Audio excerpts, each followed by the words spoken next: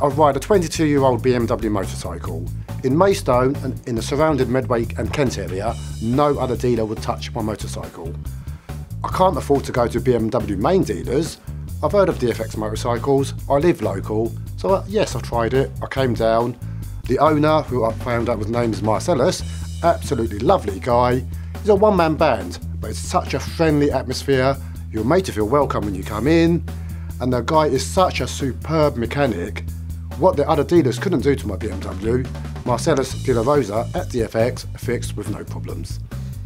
My bike is a BMW and I've literally taken it to so many garages to try and get it fixed, and being a German BMW bike, then nobody will actually take it, and Marcellus has actually not looked at that badge or mark and basically taken it in, and he has all the diagnostic tools to look at it. He's reset any problems or faults that I've had, and the bike is now running like a dream. And if I was to take that to BMW, I'd absolutely pay a fortune, and not I've got Marcellus is actually charged me a quarter of the price, half the price of what BMW would charge.